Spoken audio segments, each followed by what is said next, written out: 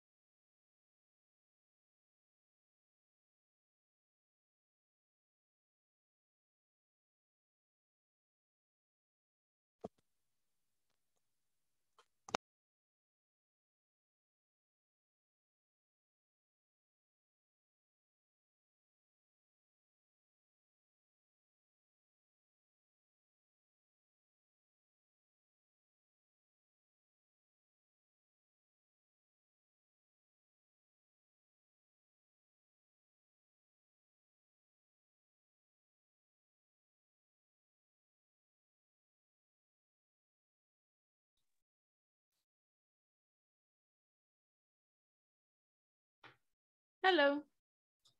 Greetings. Good day. Hello.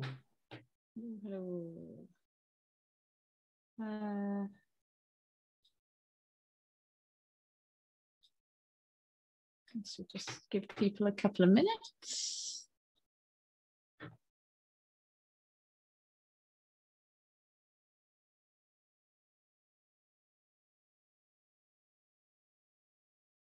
Liz, we will likely have time for open floor today. We will likely have time for what, sorry? Open floor, just basically questions, things. So just kind of keep that in mind as far as like the things that we currently have on the agenda are not likely to take the full hour. Okay. All right. Have we got 24 is actually pretty much a good turnout for us these days. We got good representation from the TOC, Amy. We're getting there. A few more people rolling on in, but we don't need quorum for this particular meeting today. So I'm keeping an eye on it. Yeah, cool. Yeah. All right. Maybe we can get started. So welcome everyone. Normal things, normal behavior. And as Amy mentioned, we'll probably have time for some open floor, but we thought we could have a look at the current set of projects that are applying for graduation and incubation and just try and get a read and discuss maybe some feedback for those projects. I don't know if we have this on the slides, but I'm sure a lot of people will be aware we've been talking about, and there is a PR, I'm sure someone can find the PR, for streamlining the graduation process such that we will, when a project applies for graduation, we'll try and have a quick discussion in the TOC just to sort of get a read on whether there are any, either sponsors who are very keen to take that project through graduation, or possibly if there are concerns that people have that basically say, we know we're going to struggle to vote in favour of graduation because of concern X, Y, Z. So that proposal is out there. We haven't had a vote on it yet, but there's no reason why we couldn't start having those kind of discussions, now anyway. The process is about kind of formalizing something that we believe we should be doing anyway. Amy has posted that PR. Thank you, Amy. All right, so I guess the projects that we have on deck for graduation, I think NATS has been there for a long time. gRPC has been there for a while. Falco has been there for a while. Not so long, actually. Falco's a more recent application. And we could probably just have a discussion about the status of those projects and see whether or not we have a TOC member forthcoming who wants to sponsor them, or whether we have any particular feedback for those projects at this stage. And I think, you know, it's useful to get input from the wider TOC community as well.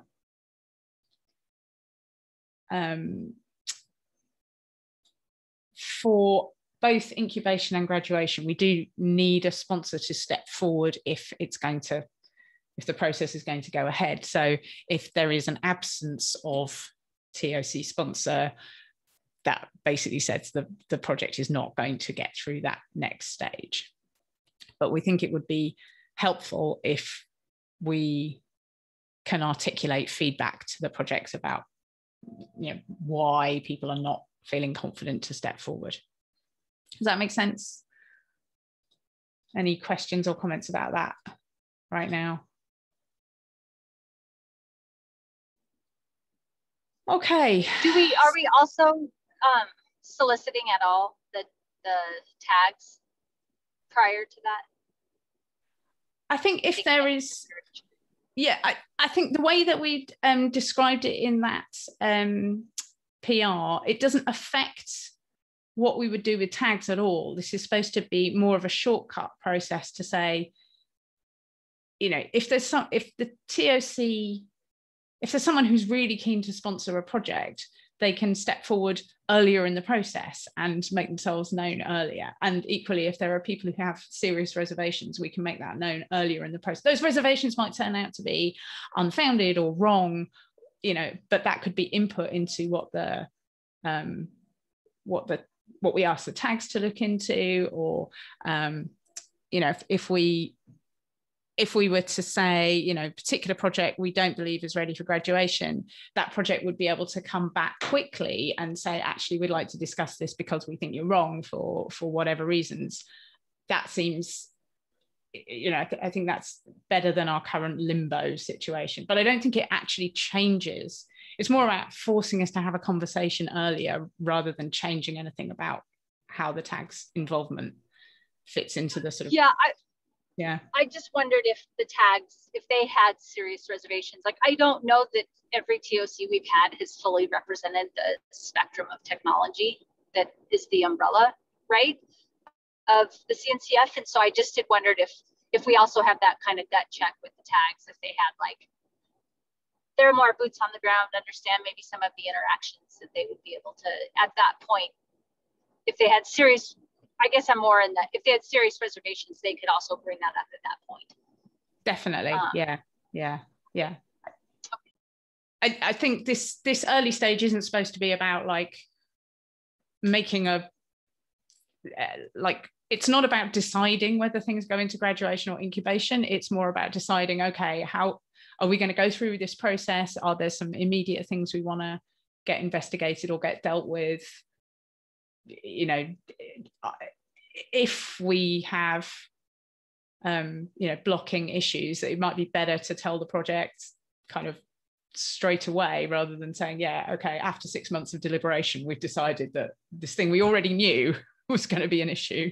So, right. I was just honestly thinking of like OpenEBS as an example. Like maybe that was well known in what would have been the SIGs then and the tags now, and not necessarily to the TOC unless it'd been brought up through that process. So I just wondered if we wanted to formalize that, you know, touching. Yeah, I mean, I think they would still be able to bring up those concerns. You know, it doesn't change the due diligence process in either case. Okay, thank you. Yeah, does that make sense to? Yeah. Yep. Great, thank you. Any other questions or comments about the sort of general principle of that process change?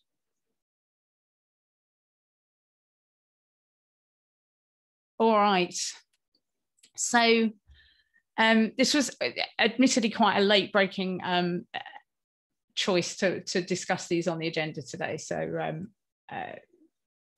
appreciate this is we haven't had a lot of chance to go and research the projects, but let's air the things that we know and see where that takes us. So Nats have been applying for graduation for a very long time, and we have historically had concerns about the kind of vendor independence of Nats. The last we discussed it, to my recollection, there was a suggestion that perhaps going along the lines of an advisory group, a bit like Linkerd have put in place, might be a way forward. But I don't know if Nats have actually made any progress in that direction. I don't know if anyone is aware or would like to comment. I don't know if we have anyone from... Yeah, hi, this is Ginger Collison. Hi, Ginger. The Nats team at Snadia. Hi. You know, we've been watching the changes in the TOC and, you know, the different criteria and changes to graduation requirements. We had discussed putting in a steering governing committee kind of thing. And at the time we were doing this and the level of effort it was going to take, more discussions around the contributor strategy group and with the TOC was that may or may not help us with graduation. So we kind of put a pause on it to see where the TOC was going to land and their graduation requirements before we moved forward. So that's kind of where we are now. With Linkerd going through with graduation, for us at Nats, it's a little disappointing, frankly, just because we tried, and actually our diversity or contributorship or whatever, in my opinion, was greater than Linkerd's, and it didn't seem, excuse me, that Linkerd went through the same rigorous due diligence that the Nats team had to go through. So right now we're just kind of in a holding pattern to see what we're going to do next and what is the best way forward for us. Right, so I guess you know, this doesn't have to be a kind of comparison of Linkerd and Nats. You know, I don't want to kind of put them up head to head. We did, I think Linkerd have actually, there's a lot in common between those two projects. That there's a single company that for which many of the maintainers work, and I think actually William articulated very, very well that, you know, the challenge that if they have a really good contributor to the project, they want to hire that person, and that's good for their business. So I think the fact that, you know, they came up with the steering committee model, they worked pretty hard to try and make sure that that steering committee had, you know, teeth within the governance process. They put the steering committee in place a few months, you know, before they came back and reapplied for graduation, so that we could see that it had, you know, it wasn't just a sort of passing fad, that they had actually put that in place. So I think that could be a good model for a steering committee for other projects in a similar, you know, in a similar situation like Nats is in, where there's, you know, for good reason, one company who are tending to hire the contributors and the maintainers for that project.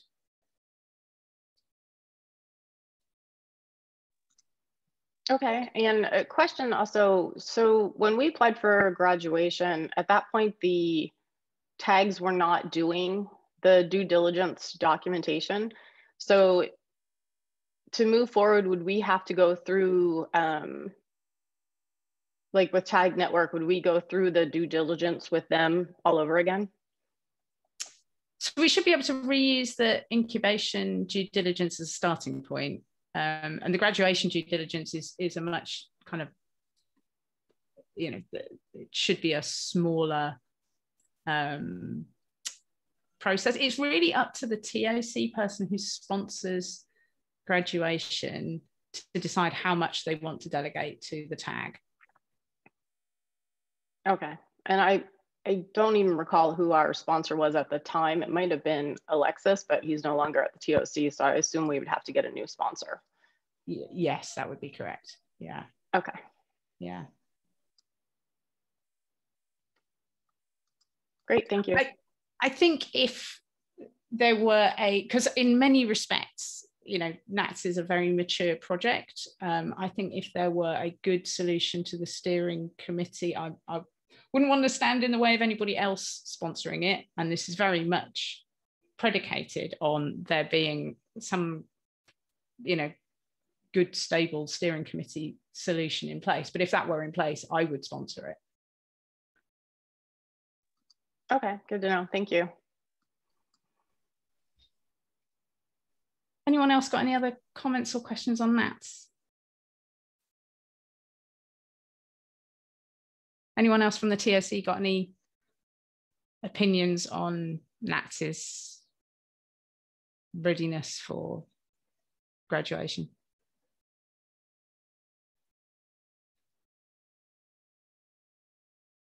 I have a question. So are we saying this steering committee is a requirement for projects that don't have multiple organizations like as committers?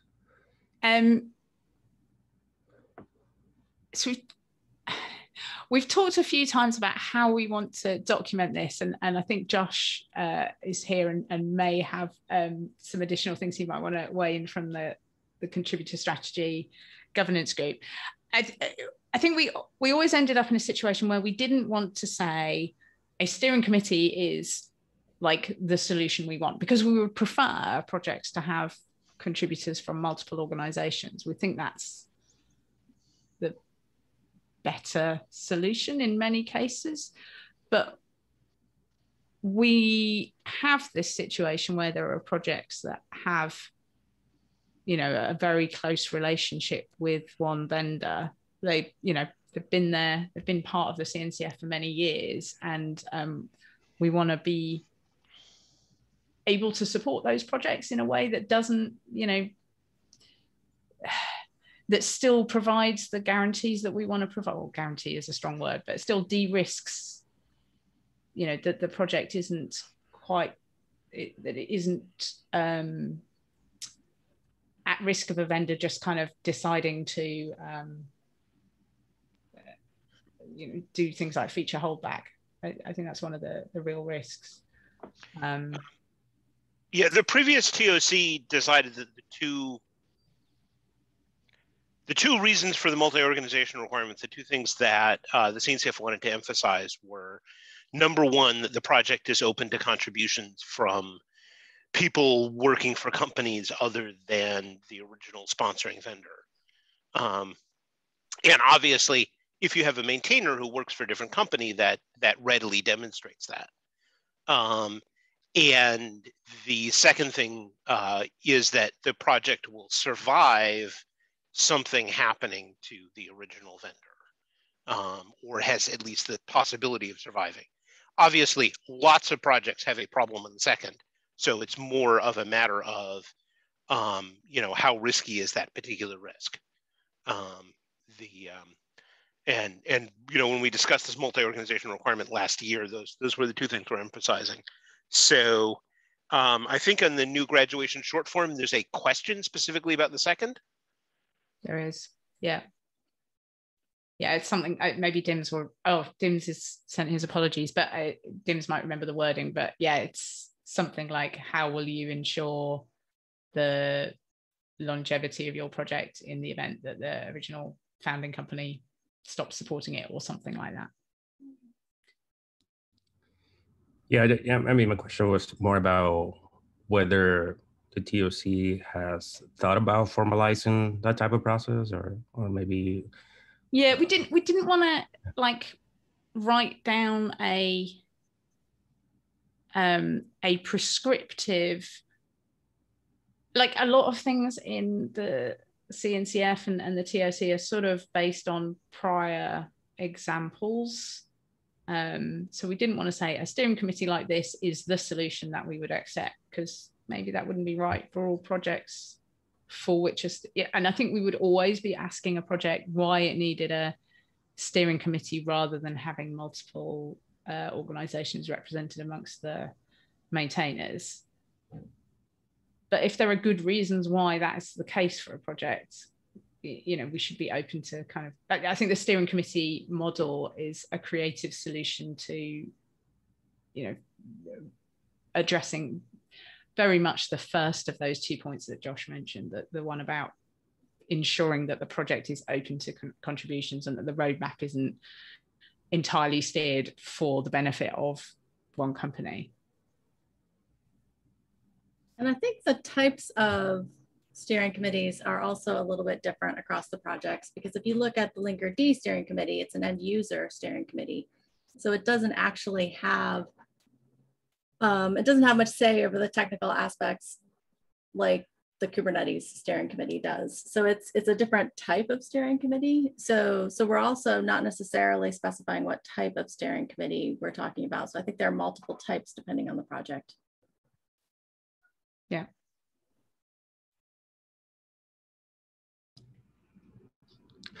Yeah, I think it also depends on the founding organization. Maybe the founding organization is this really stable company too. So, I mean, would they need a steering committee? I mean, if, in the case of Kubernetes, you know, it's Google, right? So, I mean, but Google, I'm sorry, like Kubernetes has a lot of, you know, different organizations contributing, right? So that's not a good example.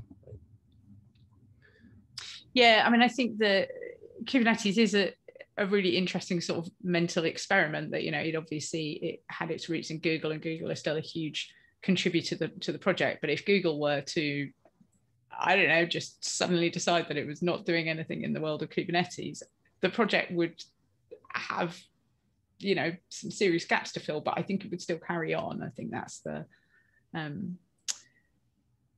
that's the sort of the level of de-risking that we would like to see. And I think it is harder for a project to demonstrate that if it doesn't have contributors from or maintainers from lots of different organizations. And we do have projects with like a pretty low bus factor as well, where, you know, there would be a serious risk to the project if a particular you know, particular individual, yeah, they'd have,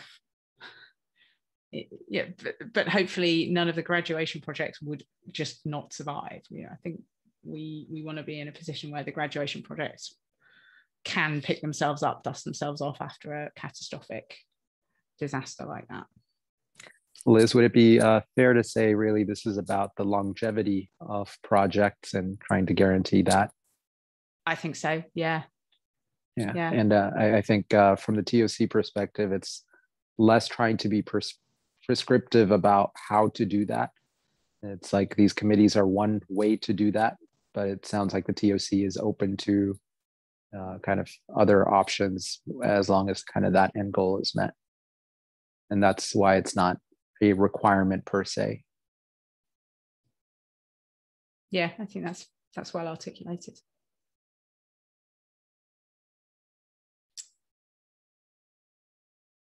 I think gRPC may have some similar, it feels like there's some parallels between gRPC and NATS. Do we have any gRPC maintainers here? Yeah, I'm here. Hey, April, hi. Hey, Liz. Yeah, I have to give a big +1 to what Ginger said. gRPC kind of went through a similar experience of, you know, feeling kind of like the goalposts requirements were kind of moving and changing on us. So it was kind of hard to commit to that big governance overhaul, like Ginger was saying as well. So from the gRPC perspective, we're also in that weird spot where it's a library. So you have the core that is heavily supported by Google, but you also have the .NET implementation that is heavily supported by Microsoft, and you have the Swift implementation that is done by Apple. So, you know, it's kind of hard to say that, like in your example of Kubernetes, if Google were to just decide we're not going to do gRPC anymore, there's still companies that would keep the project would still keep going. I mean, people are using this in production. So it's just kind of this weirdness of trying to solve for whatever the particular maintainer requirement was, and not really finding a way that would really change. It's our opinion that we do have the maintainer diversity. And I think also one of the things to consider when we talk about steering committees and everything else is like, what is the problem we're actually trying to solve? There's, maintainer diversity is one thing. I think we all are feeling that, especially post-pandemic. A lot of projects are, seeing that. There's also the, when you talk about the longevity issue, there's two things. One, it's open source. So it's always, if the maintainer steps down, hopefully someone else will pick it up and run with it. And that's also, I think, why we donate to CNCF, is so that there is that community of people that care about a project and would let it go. I mean, keep it going. I think that's kind of the advantage of doing that. So that's kind of my thoughts. But from gRPC's perspective, we are very much, engaged with the community. We have a well-documented process for putting in a new feature request. We hold ourselves to it just as much as everyone else. And I said, we've got great maintainers. Microsoft in particular has just done a fantastic job supporting their .NET implementation. So we certainly work with others, and we are very much used in production. So yeah. I would say, maybe I'm not looking in the right place. I'm just looking in gRPC, and the maintainers. Oh, there is one Dropbox maintainer. There's one. There are actually three. There are three. There's one from Skyscanner and one from somewhere else. Well, yeah, and that's just core implementation. I mean, when you look at the .NET, it's pretty much all Microsoft, and that would be in a different repo, would it? Right. That's the problem with gRPC, is it's not just one maintainer's file, it's a maintainer's file for each language implementation. Yeah. Yeah, NATS has the same issue with regard, because we are an entire, Oregon GitHub, and we have, 30 some clients that, complement the NAT server and are required for the NAT server to work in production and all. And we have contributors from individuals to different companies that contribute to all those different clients as well, as connectors that are not in necessarily our GitHub organization, but they are, all over the community. So. Yeah, I think that's one part, with obviously NATS went for graduation before gRPC did, but we both kind of hit the same spot in the process where we are different than, a traditional project, since we are kind of that library structure. And that's where we both hit that same kind of pain point of, no, if you look at the core repo, there is largely Google maintained. Of course, we're running it ourselves in production. But when you look at, the other repos, a lot of them we don't even know. The Swift repo, I'm not sure what Apple's up to with it, and that's fine.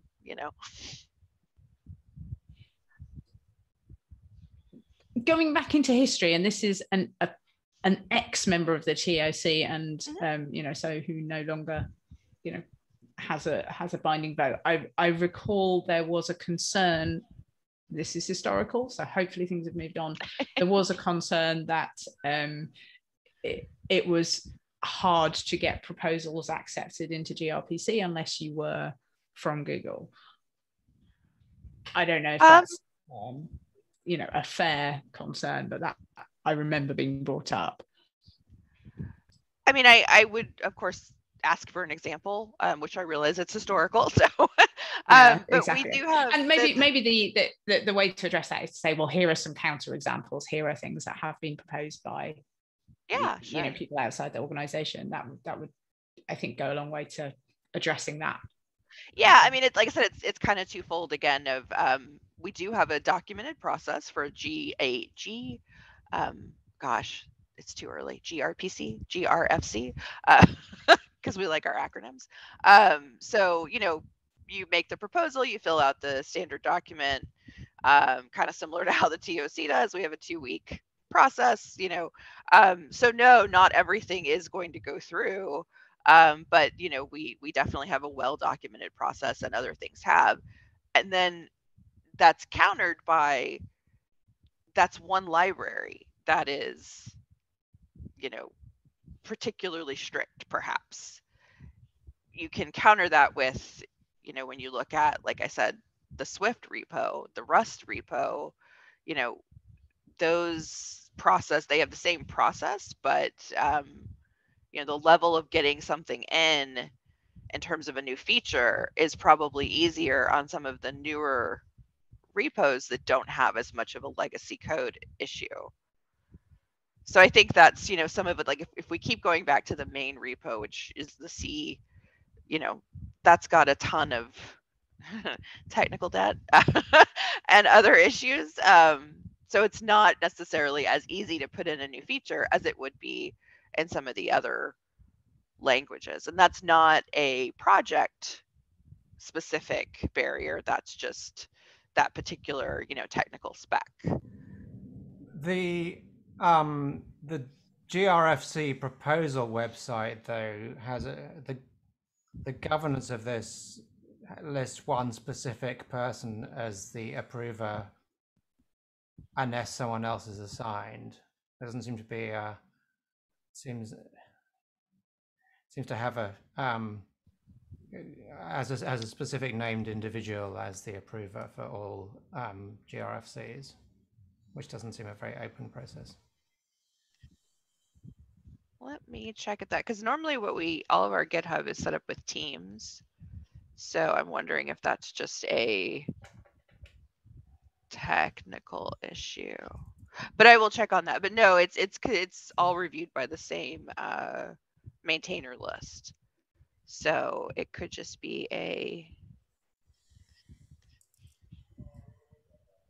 I will double check on that. But yeah, it's all, and I think in the governance, there's a separate governance.md that describes the process more.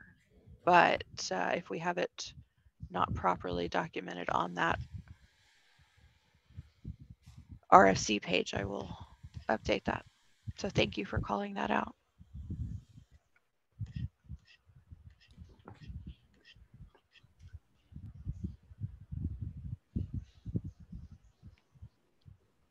I feel like time has that's clearly a thing that needs to be addressed, but that doesn't seem insurmountable. I wonder whether we should be, well, first of all, let me just see if there's anyone from the TOC here today who would be interested in sponsoring gRPC through the process, subject to things like this being fixed up.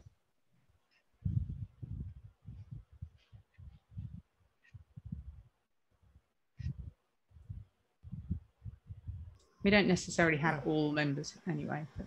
I could probably do it. Once I've finished my incubation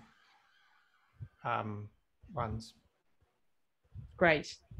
Okay, so that sounds like there is appetite there to dive into this and see whether we can't find a way for gRPC to sort of answer those questions about longevity and risk.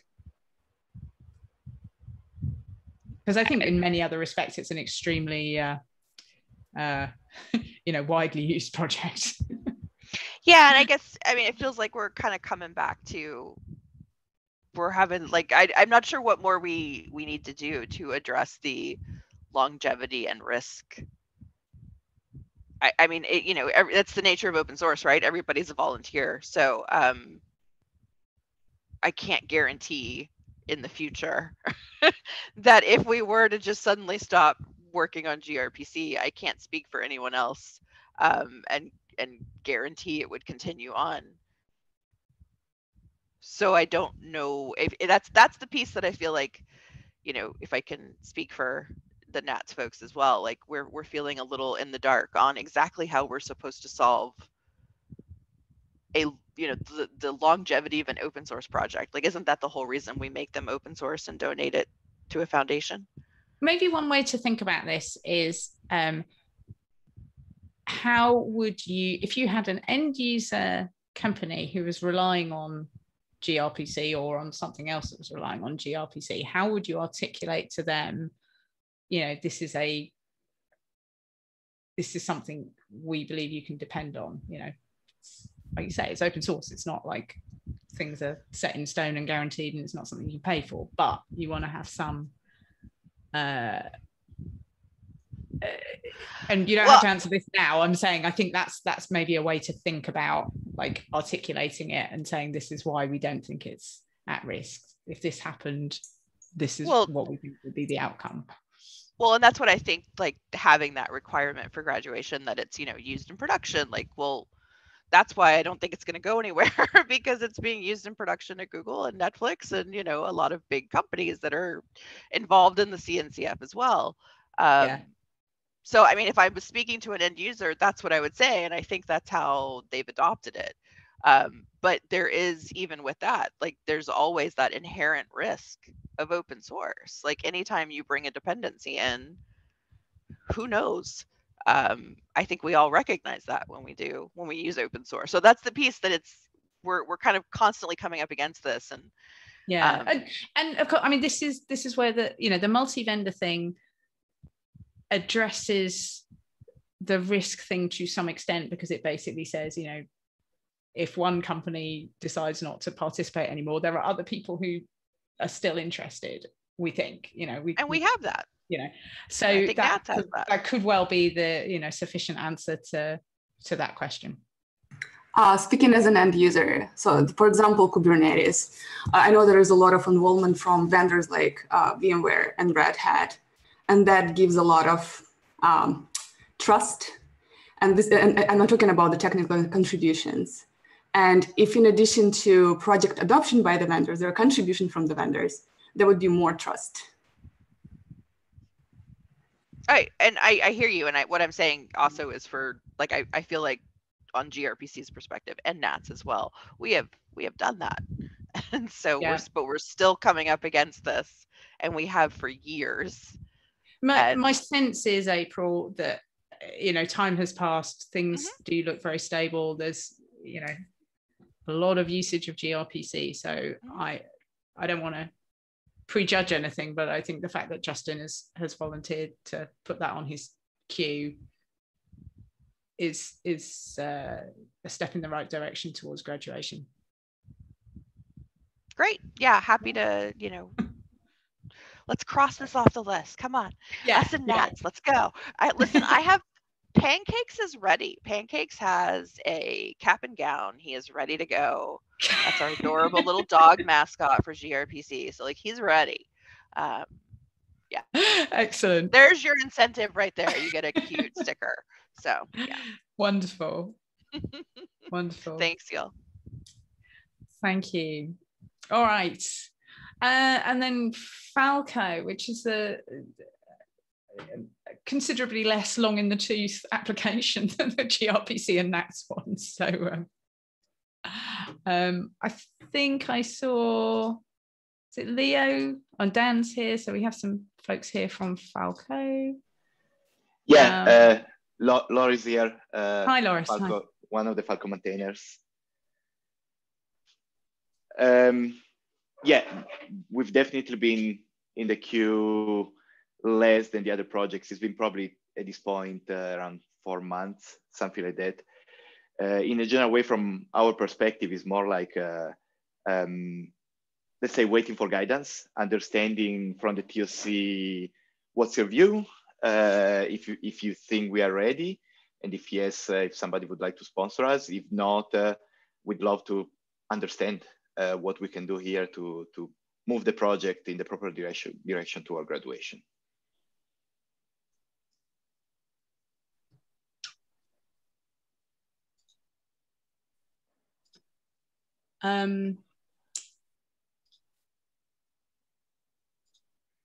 I guess I had put a few thoughts on the PR for this a few days ago. I would say at the moment, it feels to me like it's not as stable as I would like to see. I'm not saying it's unstable, but I would like to see kind of a broader set of maintainers and contributions over time through, you know, if I compare it to NATS or gRPC, for example, the number of people and the momentum behind it has been, I guess it just doesn't feel as established for a graduating project. How would we measure it, and what would you like to see? We've seen in a general way pretty strong adoption of the project, including several users using it at scale in production. I think we documented some of them in our PR. In a general way, at this point, yes, you know, SysDig is the company that originally contributed it, but the community, we feel it's pretty healthy, pretty much at this point, largely on autopilot. We have constant discussions on Slack, constant contributions, including contributions from our some of our direct competitors that are participating to the project. We have many companies with commercial products basing essentially solutions on top of Falco. So what can we show you? Can I kind of add to this? And sorry, Laura, if I can just add to this.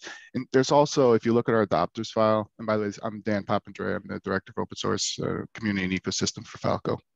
And so if you look at kind of the adopters file, and also like, you know, if you look at the names in terms of hyperscale, you see like the AWS and Red Hats of the world. I just was late to this call because I was on a call with Microsoft, who are looking to integrate us from the Azure perspective, right? And so there's that.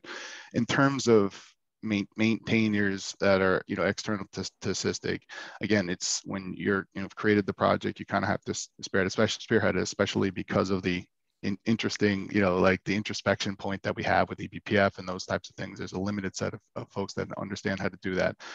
We've made it very much inroads with the Falco Sidekick project, which has, you know, many external contributors, and so much, in fact, that we've created 7 direct blogs that have integrations to things like Prometheus, OpenFuzz, you know, Tecton, Argo CD, which is also a project looking to get graduated. So there's a lot of community integration, and also we're seeing maintainers that are of a wider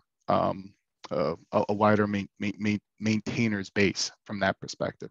So we're just looking at it this like, yeah, I think we're much more established than we were during incubation, for instance. If we look at it for Docker pulls, for instance, it's from 8.2 million Docker pulls as of this morning to 29 million. So we know this project is being used. So we just want to understand from the talk, what is our next steps? What can we do to put the talk at ease for either 1, for us to get a sponsor, or 2, for us to graduate, or both?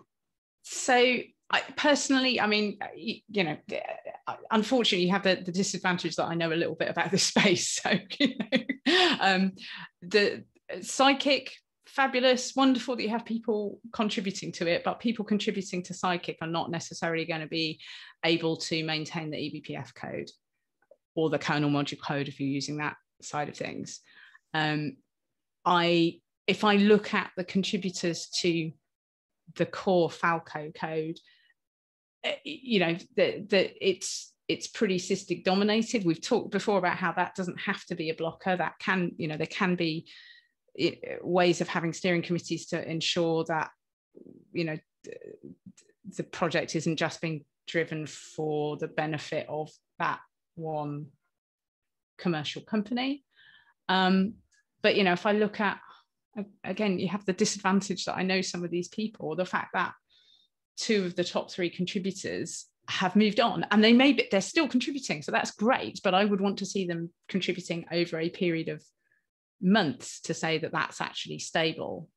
it's on the eBPF side. Again, we've made inroads talking to other projects that are using eBPF as mainstay projects of this. So if you look at, like, we've talked to like ITE, for instance, from Tracy, to see if maybe there's ways we can come up with a universal rule set or contribution to, like, he asked us to look into updating a driver kit update so we can all have a standard place there. That's one.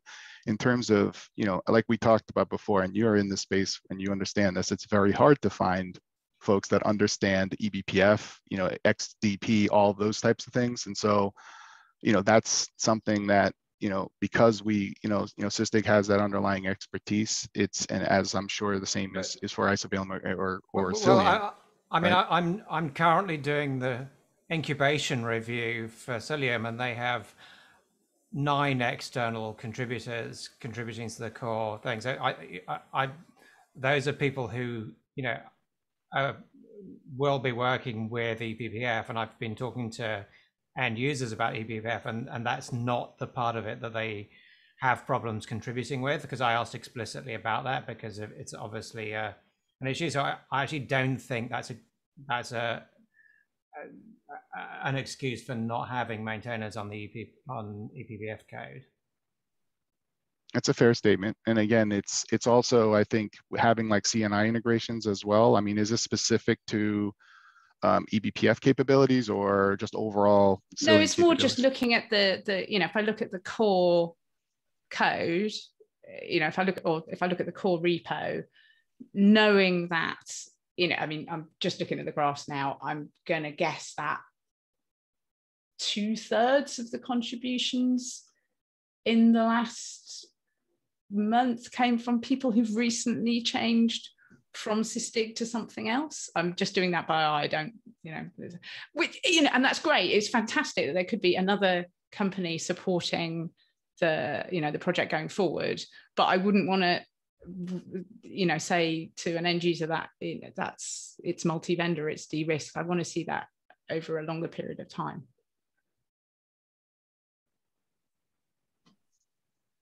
Yeah, that's my honest opinion of it. It just doesn't feel that we have an established, stable group of cross, multi-vendor contributors at this point. And hopefully you can get there. Hopefully you can find people to contribute to that code. And if, for example, collaborating with Aqua comes to pass, that would be a really good way of, having a multi-vendor input. But I just don't think it's there yet. What would you like to see at this point? Trying to understand, what the next steps for us could be, and what can we do here, and what can be the metrics for us to be considered worth graduating.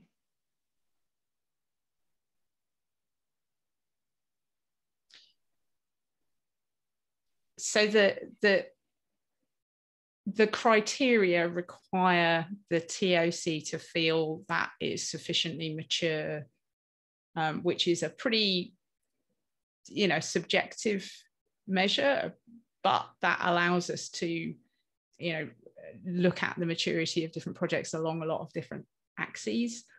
As I say, I just have this flag right now that the core project has a small number of maintainers. Those maintainers are almost exclusively from SysDig or just left SysDig. I would want to see over a period of months some stability around that, and a continued activity to make people confident that that is a project that isn't just going to get parked.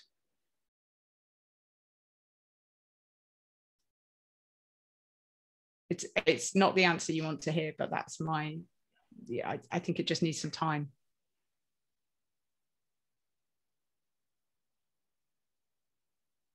So in practice, this means we come back again in a certain amount of months? And if yes, what would you recommend this amount is? I think usually when we've had situations where we've suggested people go away and come back again, it's usually been sort of 6 months. I mean, there could be other people in the TOC who disagree with me. It's not just me. I feel a bit like I've done a lot of talking.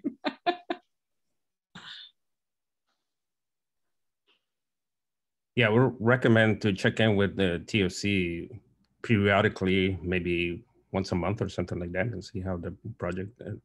I think once a month would be pretty, pretty frequent for us, given the rate of things that we get through. Maybe like once every 2 months or something like that. I don't know. Yeah. Yeah, I think there may be a like gap there. Yeah, go ahead.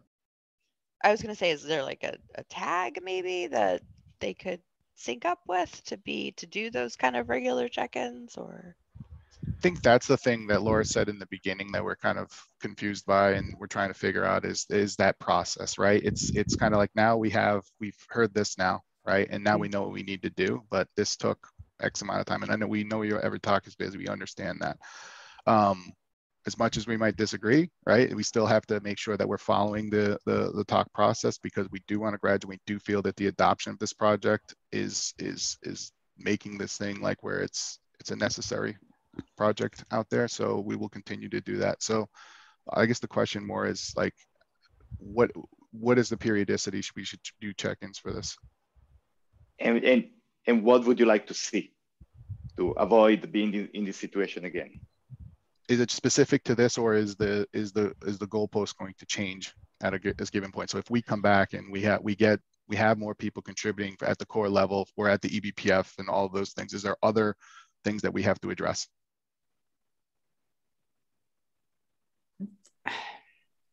I can't speak for the whole TOC. I can only tell you the concerns that I have.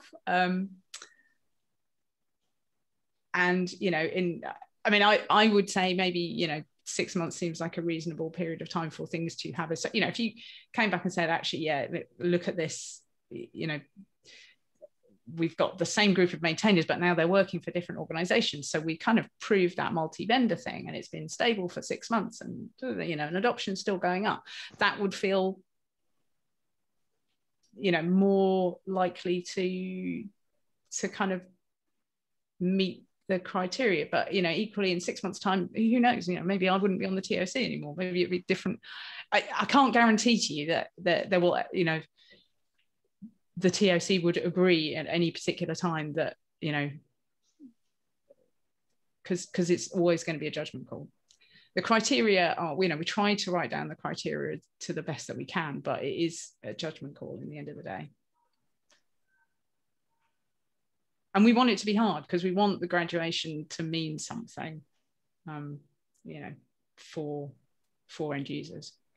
There's no denying the adoption of NATS, gRPC, and Falco, and they'll continue to be adopted and used regardless of, again, we really appreciate the graduation kind of spec and all of that. It's awesome. We love to hear it. And that's the thing. We just want to make sure that we understand what is necessary to get over there, so there isn't that, that agita in trying to promote a project. So let's figure that out. And we appreciate everyone giving their feedback here.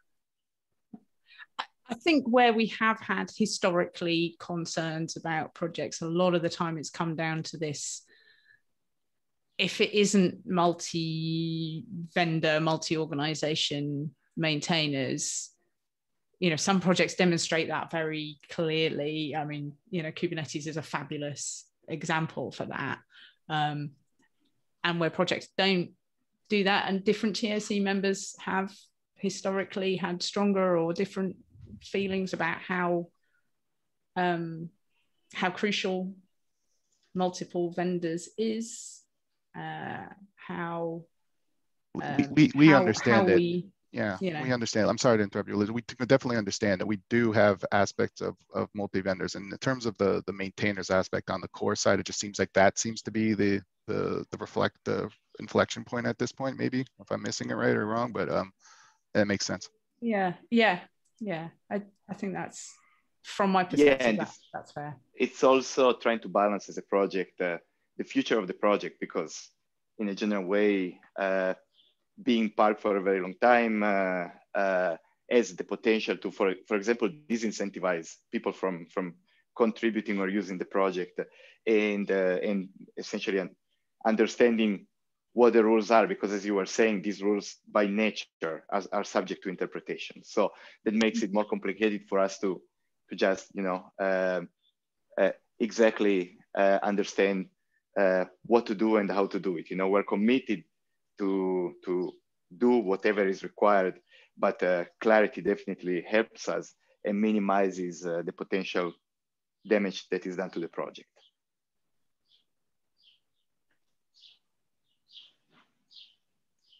Yeah, I'm not quite sure where the damage comes from, but because CNCF is still, it's in incubation, which is a pretty big, sign of confidence and support.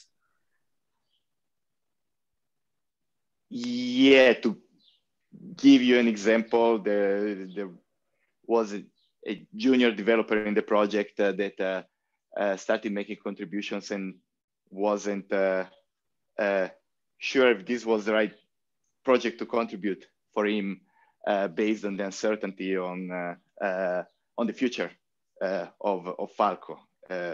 And okay, so I'm going to turn that around to you and say, if there's a junior developer contributing to the project who isn't sure about the longevity of the project, it's reasonable for me to have okay, is that ready to graduate?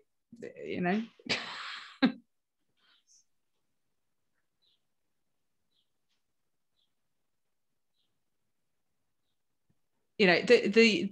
CNCF's role in this is not to provide the de-risking. The CNCF's role here is to support the project in incubation such that it can get to a place of de-risking. Yes, again, we're committed to do whatever is good for the project, and we'll do our best to do it. Wonderful. Does anybody else, I mean, we're almost running up to the hour. Does anyone else have anything they want to say about Falco? I'm just wondering if there's anyone from SIG Security here, for example.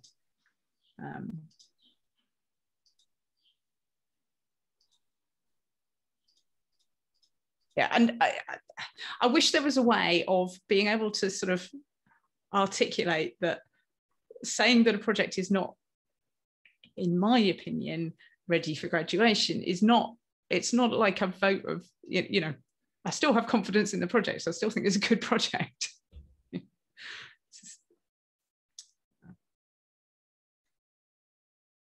In terms of tag security, just one kind of note for the talk, we're kind of almost the gold standard for the vulnerability assessment aspects and those things that have been done.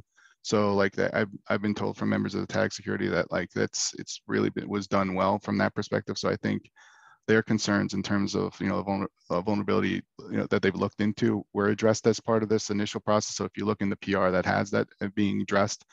So I think that should be less of a concern. Obviously, we'll run into that as we go, but that's definitely something that we've, as a security product, we want to ensure that we're addressing. And again, we appreciate the talk, giving us the time to be able to speak about Falco, because we feel very strongly about it, and we'll continue to feel strongly about it. So we know it's a product it's a project people are using and people are contributing to and are adopting. Great, keep that up, and TOC will want to graduate it. All right, so we definitely didn't have enough time to talk. We didn't even have time to touch in on the incubation. Actually, we've got like 1 minute. Okay, so does anyone who's on the call, any sponsors, want to make any comments about how they're getting on with their incubation and due diligence? Solium's nearly done. I will be bringing it for vote soon.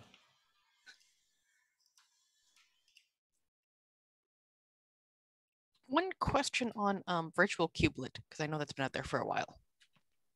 And I think I still have, no, okay, Cheng's dropped the call, never mind. No, I'm here. Oh, you are? Here. Okay, sorry, carry on. Yeah, I mean, there's a virtual kubelet community meeting actually on Thursday in a couple of days. So I don't know if anyone from that community is on this call, but I intend to attend the virtual kubelet meeting and have a discussion about the issue is really compliance. What's the current situation? What we believe should be the right stance. At least I want the project to have a strong opinion of this. Then I could bring it back to TOC to have a discussion. Because right now we don't seem to know where we really are clearly, and we also don't have a strong opinion. That was the question of compliance with like what is a kubelet? with real kubelet, right. with the non-virtual kubelet.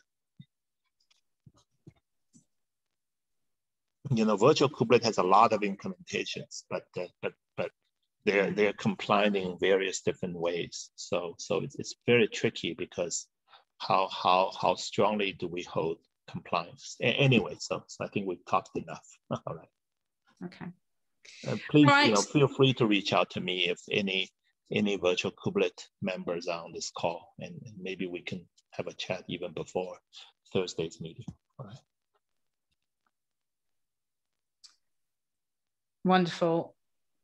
I hope that, I think talking about, well, I hope this has been a productive meeting. Thanks everyone for joining us, and see you next time. Thank you, Liz. Thank you. CNCF.